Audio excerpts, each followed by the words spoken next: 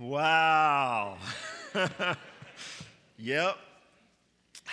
Hey guys, we are about to jump into the sermon, but before we do, we need to take some time and just talk about something else. I want to remind you of the part of the text that I ended with from Habakkuk last week.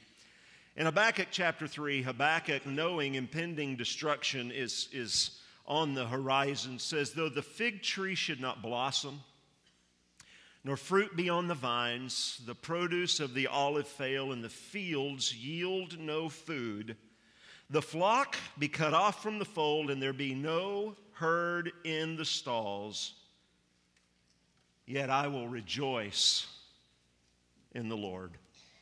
I will take joy in the God of my salvation. God, the Lord, is my strength. He makes my feet like the deer's. He makes me tread on high places. I brought that passage out last week and talked about no matter what happens, we should be able to praise God. And this week we have seen a man try to go into a church and kill people, and when the church was locked, he went to a grocery store and killed people just because of the color of their skin. This week we've seen bombs mailed to people because of political party affiliation. And then yesterday, that terrible atrocity and display of evil that happened in the synagogue in Pittsburgh. And I just find it really appropriate that I thought about just starting the service today with some prayer about that, but I thought, no, better to start with praise. Better to start with worship, because that gets us focused where we need to be. Better to hear this song about the majesty of King Jesus, because that's what we need to keep in mind. And isn't it great that when we gather here today after a week like we've had, we have in the room Republicans, Democrats, independents, libertarians, and who knows what's-its. We have in the room all kinds of skin colors, all kinds of age groups. And I sat here a minute ago when we were just using the guitar, and I heard all our voices just singing the same thing. No division. And I just kind of wish we could stay here all week doing that. And I just want us to take some time and pray. We need to pray for the victims of these horrific acts, and we need to pray for ourselves, because I'm telling you, I see Christians get down, and I see Christians helping divide the country further. And not because of our faith, but because of our political affiliation. Can we just spend some time in prayer? Holy Father, you are worthy to be praised. And we praise you even with heavy hearts today. We praise you even after people have been threatened, people have been killed. And God, we are praying for the soul of our nation. And we're praying for the soul of your people. And how good to come here and realize that in Jesus, there's no division. And Father, I pray that we would be a people who would take that message to the world, that we would stop worrying about taking our political message, and that we would take the gospel to the world above all things. God, we want to lift up the survivors of that synagogue attack, as they are grieving so heavily right now.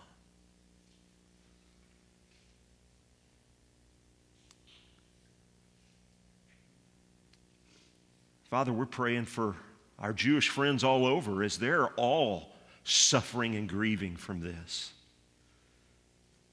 We pray for them as they go to synagogue next week, wondering what awaits them.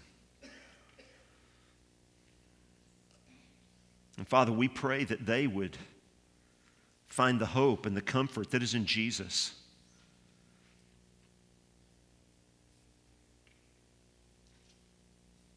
And Father, we pray for our political leaders. So many of them are just so angry and so divisive, and it seems like there's just so little common sense and respect and decency. And we pray that you would help them see other human beings as human beings, created in the image and likeness of God, and therefore worthy of respect. God, I pray that you would help Republicans and Democrats be friends with each other.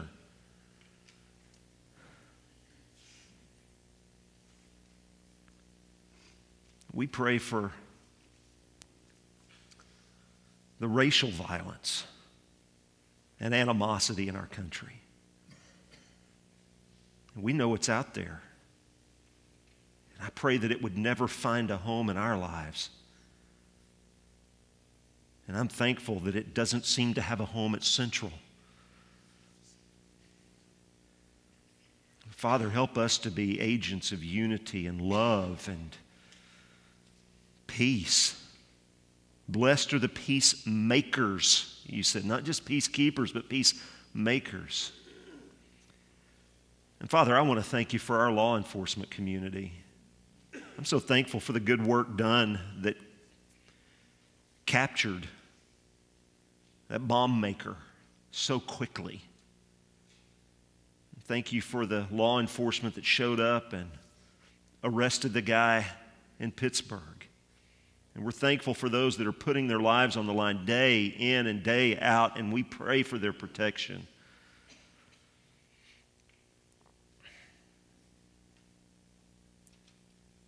Father, as we look around, we know that there are all kinds of policy and legal issues that need to be resolved.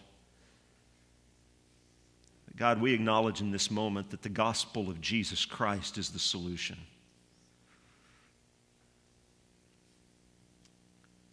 And so help us to make a difference. So in this time, we just commend ourselves to you for your good purposes. And as we prepare to open your word together, I pray that we would be open to your word, as it is a very timely and appropriate message for us today. So speak to us, please. Speak by your Spirit through your word into our hearts. We pray in the strong and matchless name of King Jesus. Amen.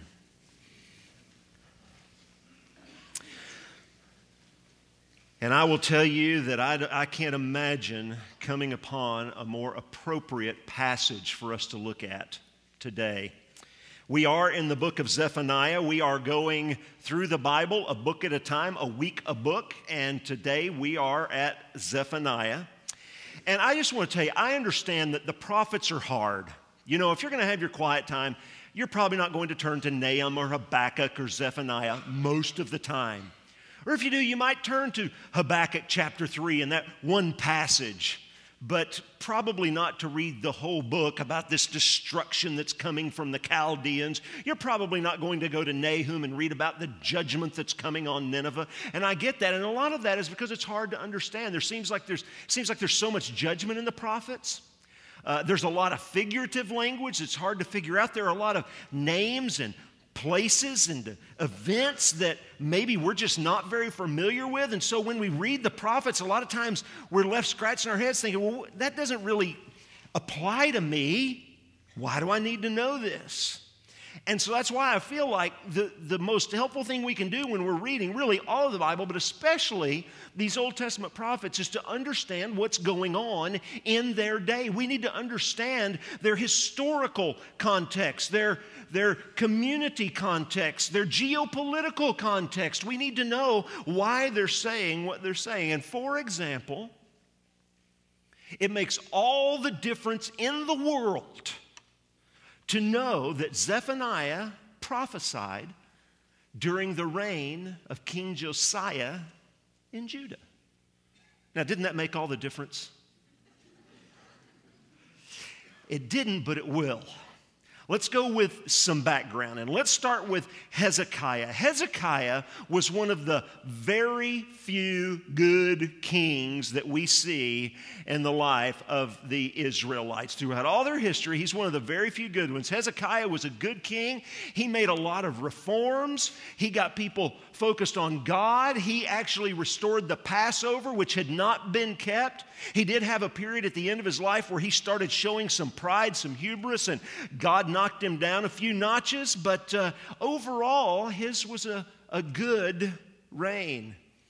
And then he had a son named Manasseh. Now, when Manasseh was 12, Hezekiah made Manasseh the co-regent. This was not something that was uncommon, and you would see this with kings, with their young sons, and what they would do is they would actually make them the co-king, sort of as a baton pass. They were preparing them, and they were bringing them into the inner circle and giving them responsibility to train them up for when they died. And sure enough, Hezekiah died when Manasseh was 21, and Manasseh proceeded to become the absolute worst king they had ever had.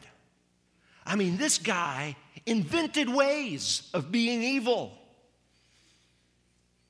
He rebelled against all of his father's reforms. He set up altars to pagan gods throughout the land. He even set up pagan altars within the temple of God. He practiced magical arts. He consulted psychics. He practiced witchcraft. He even offered his own children in sacrifice to pagan gods. So all of Judah, of course, followed suit, and Scripture tells us that at this time, Judah became more wicked than all of the nations who lived in the Promised Land before them. They were more wicked than the Philistines at this point. In the end, Manasseh showed some humility, but he didn't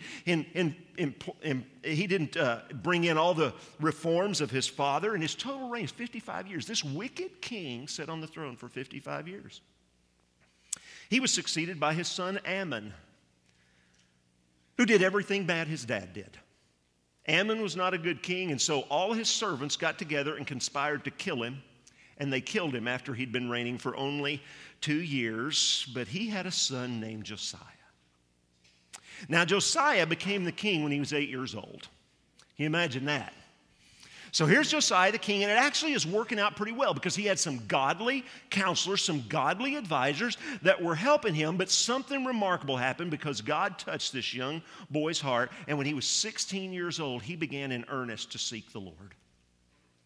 He started issuing decrees to have the altars of the pagan gods taken down. In fact, he had the idols of these pagan gods ground to powder and had the powder, the grounds, spread over the graves of anyone who worshiped them. He was trying to get it right. And when he turned 26, he sent some people to repair the temple. And when they were repairing the temple, they found a book. You guys, it had been so long since they'd seen the Word of God or heard the Word of God. This was just a novelty to them. So they find this book, and they take it to Josiah and say, hey, we found this. And he starts reading the Word of God, and he was just grieved. He did not know how far they had strayed. He was grieved, and he was repentant. And so he brought all the people in, and he himself, the king, started reading and teaching from the book of the law. He renewed the covenant, and Scripture says, now get this is important, he made all of the people agree to the covenant. For the remaining 13 years of his life, it was good. It was just good. People did what the king said, and it was during this time. I want you to think about this. This is what's so important. It's during this good, peaceful, prosperous, worshipful, Passover keeping, law keeping, Word of God teaching and obeying time that a relative of Josiah's named Zephaniah comes on the scene and prophesies destruction. It's fascinating that during one of the best times in the history of the southern kingdom, Zephaniah prophesied. Zephaniah chapter 1, beginning in verse 1. The word of the Lord that came to Zephaniah, the son of Cushi, son of Gedaliah, son of Amariah, son of Hezekiah, in the days of Josiah, the son of Ammon, king of Judah. I will utterly sweep away everything from the face of the earth, declares the Lord. I will sweep away man and beast. I will sweep away the birds of the heavens and the fish of the sea and the rubble with the wicked. I will cut off mankind from the face of the earth, declares the Lord. I will stretch out my hand against Judah and against all the inhabitants of Jerusalem. I will cut off from this place the remnant of Baal in the name of the idolatrous priests, along with the priests, those who bow down on the roofs to the host of the heavens, those who bow down and swear to the Lord, and yet swear by Milcom. Milcom was a pagan god, so they were swearing to the God of the Bible as well as this pagan god, who, by the way, demanded child sacrifices. Those who have turned back from following the Lord, who do not seek the Lord or inquire him. Skip down to verse 14. The great day of the Lord is near, near and hastening fast.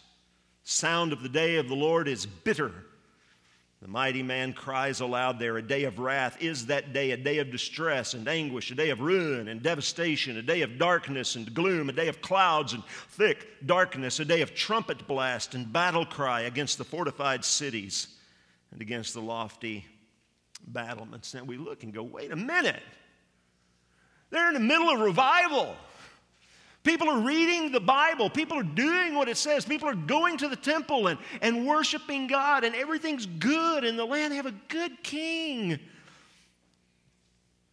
But the problem is, the land was full of hypocrites.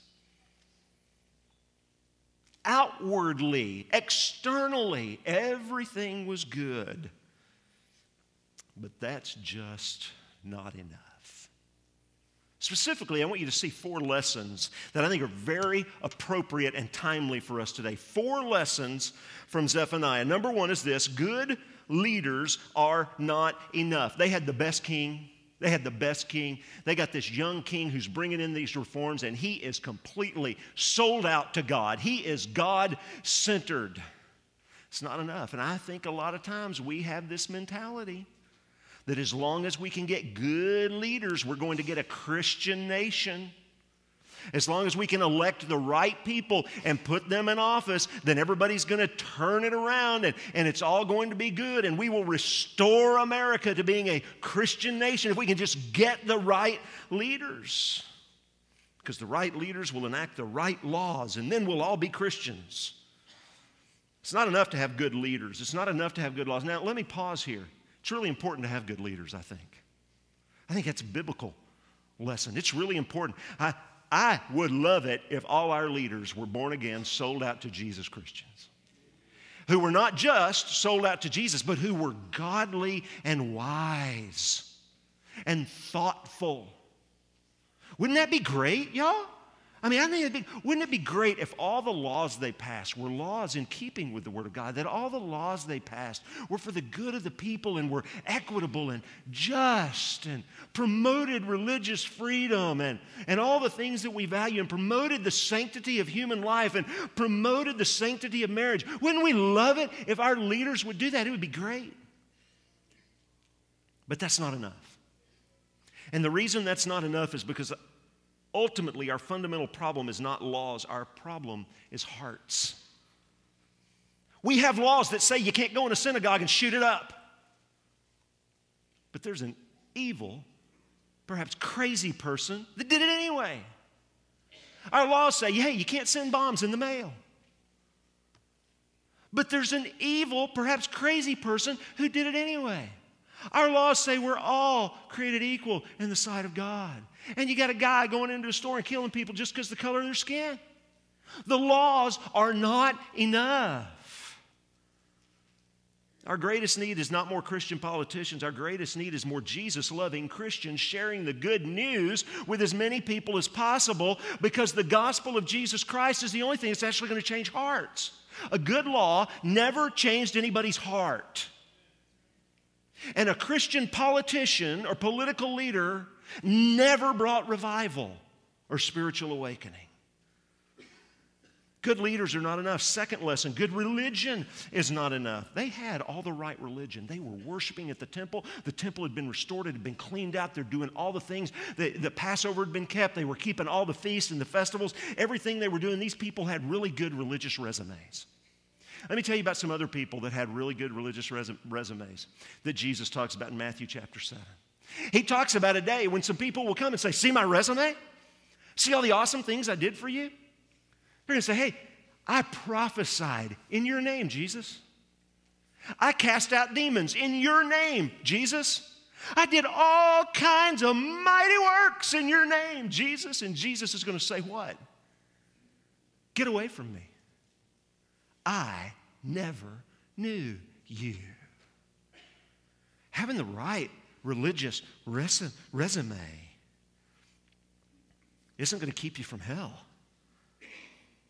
Now, I do want to say religion's not bad. I think we have this conversation going today. You know, you ever hear this? It's not religion, it's relationship. Of course it's religion. Based on a relationship. Christianity is a religion. It's a religion. What are we doing here today? We're doing religious things today, y'all, whether you want to admit it or not. We're getting together. We're singing. We're reading scripture. We're offering prayers. We're giving money. We have a religious ritual called baptism. We're doing all these things. It is religion. And the Bible talks about good religion. So there's good religion and there's bad religion. But here's the point, and here's what we want to emphasize. Religion never saved anybody.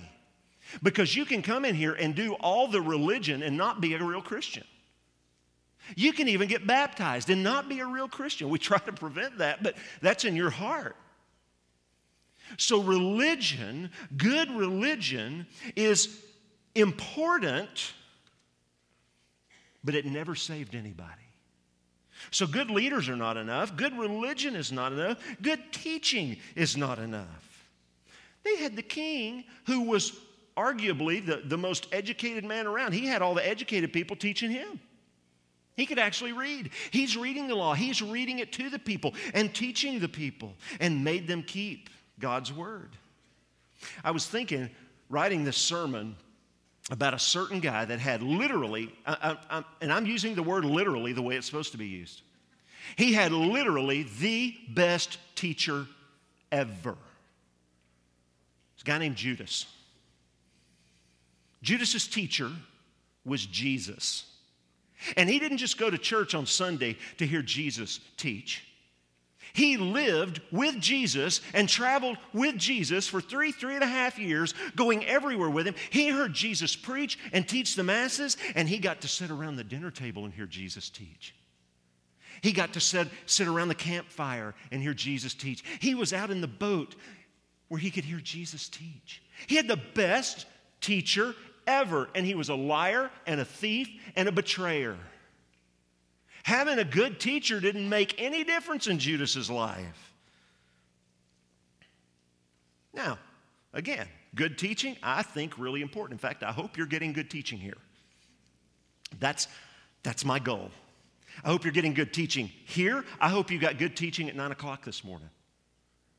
And I can just tell you that if you were in our Sunday school classes, you got good teaching at 9 o'clock this morning.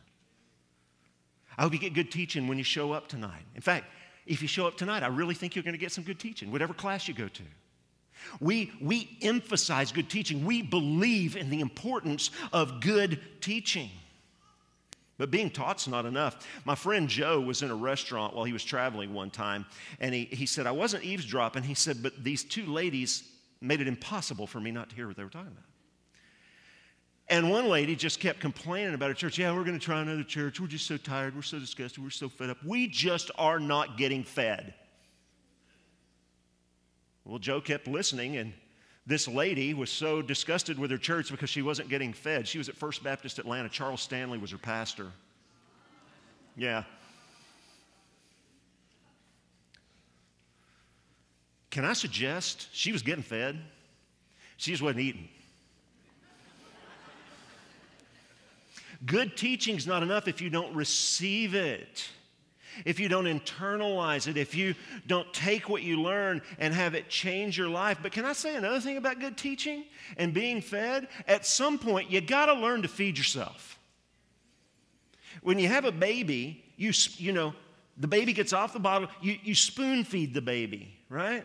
But after a while, when the baby's 14, you don't want to be spoon feeding anymore, right?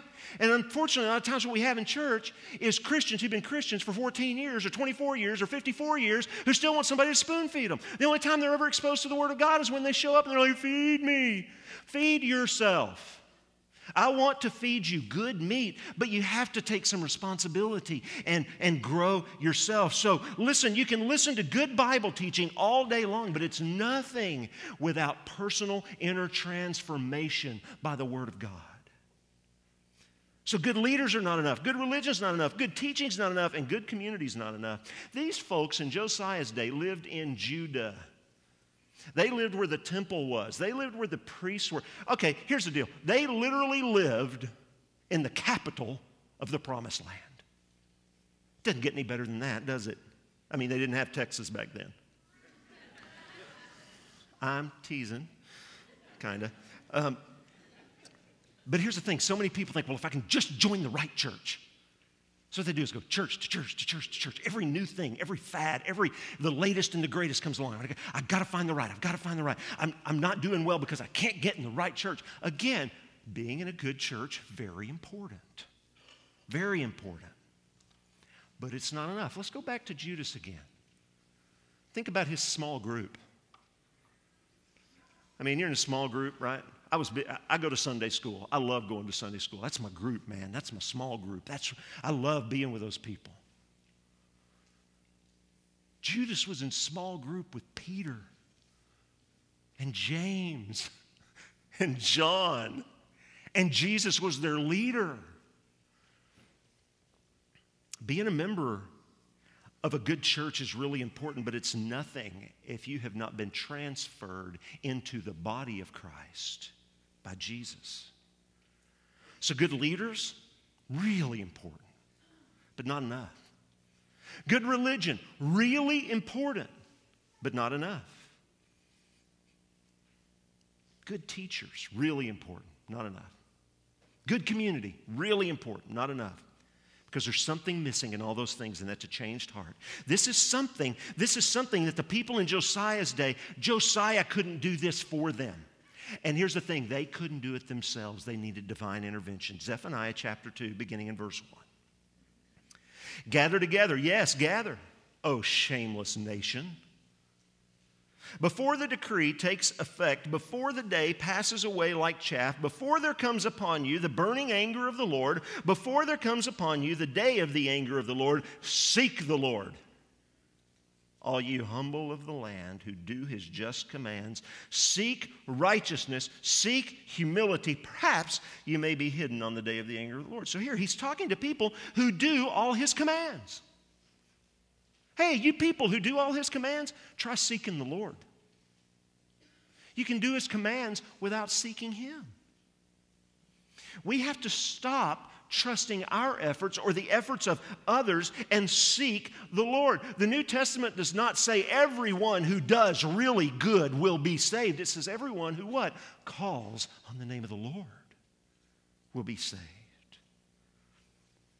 When we call on him, we are changed on the inside. Look at Zephaniah chapter 3, beginning in verse 9. And as we look at this, I want you to see that there are results happening based on what God does. I want you to see the emphasis, though, on what God does.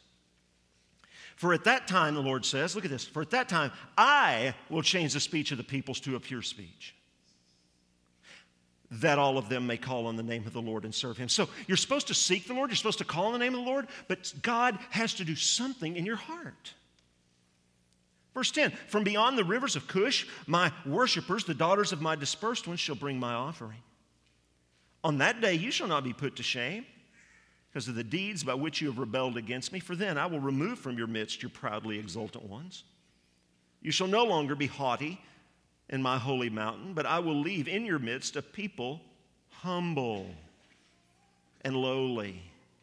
They shall seek refuge in the name of the Lord, those who are left in Israel. They shall do no injustice and speak no lies, nor shall there be found in their mouth a deceitful tongue.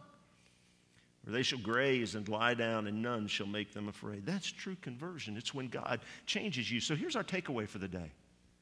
This is the takeaway. Reform is not enough. You must be born again. In addition, this is what Jesus said to one of the religious leaders in John chapter 3.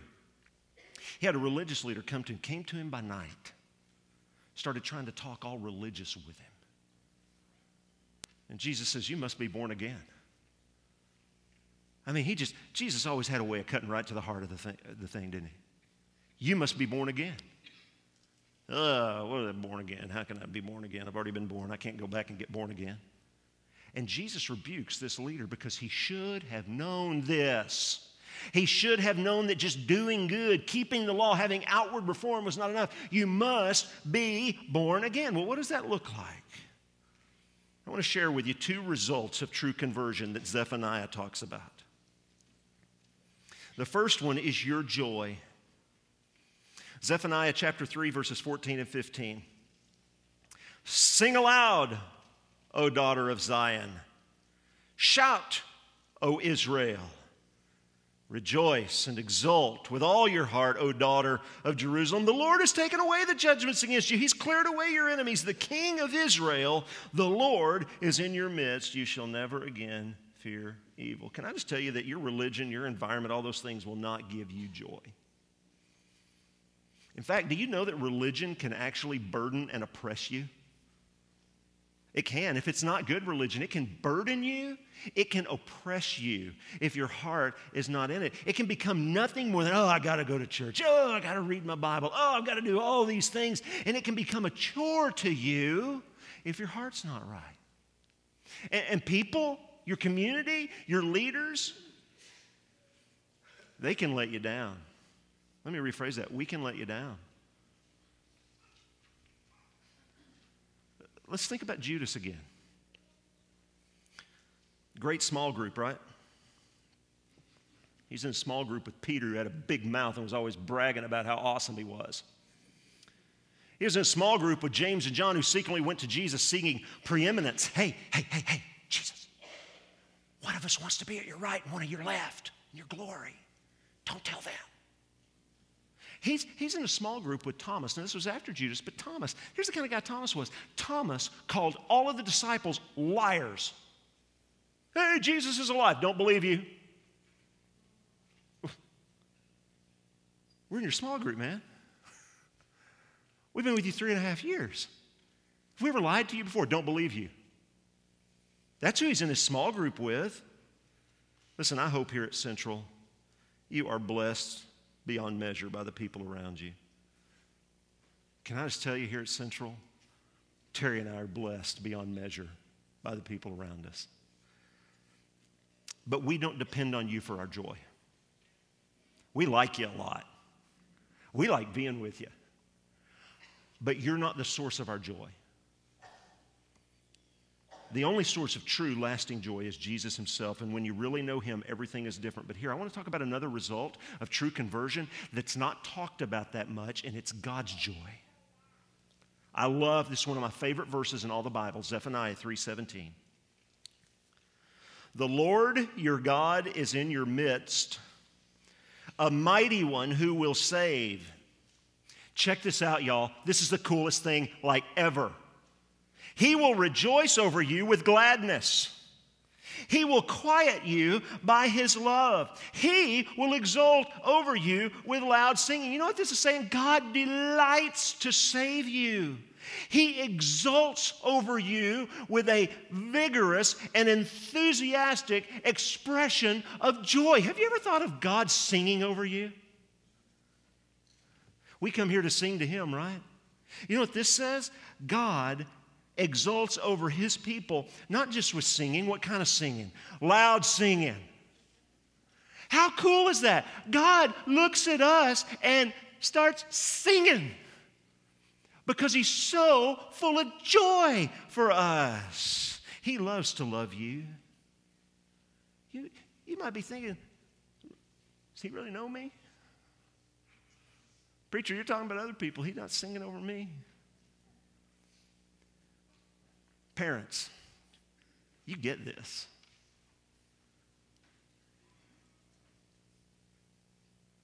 When you have a new baby, and you have a new baby. What's that baby done for you? Robbed you of sleep, filled you with worry, barfed on you, made you smell and see and do things you never thought you'd smell and see and do. And sometimes you just hold that baby close and you sing. You just sing. You praise God, don't you? I sent my daughter a link recently to a song, silly song, doesn't matter what song it is. I sent her a link to a song. I said, this is the song that when I had you alone, when you were a little baby, I used to sing this to you. You know why? I just wanted to sing because of the joy that filled my heart over my children. When you stop trying to save yourself and you turn to Jesus, you are adopted into God's family. I know the world tells you, oh, no, we're all children of God. No, we're not. Only those who are in Christ are the children of God. And when you become one of His, He rejoices over you. Have you experienced the joy of knowing God? I hope you're not one of those people that thinks, man, if we can just get the right leaders, the right teachers, the right religion, the right community, we'll be all right. And I hope you'll turn to Jesus. I hope you'll come into His joy. In fact, today, wouldn't you come to Jesus and give God a reason to rejoice over you with loud singing? Let's pray. Oh, God, it's so maybe unusual for us to think of you singing over us. And I pray that if there's anybody here who has not experienced that kind of delightful, joyful, excited love from you, that today they would come and embrace you and know what it's like to be loved beyond their wildest imagination. So God, would you do a work in hearts today? Help us not to be hypocrites. Help us not to be Christians outwardly only. And help us not to trust in those things that can't truly change people. Help us to be your people. Down to the bone. Help us to be your people. We pray in Jesus' name. Amen.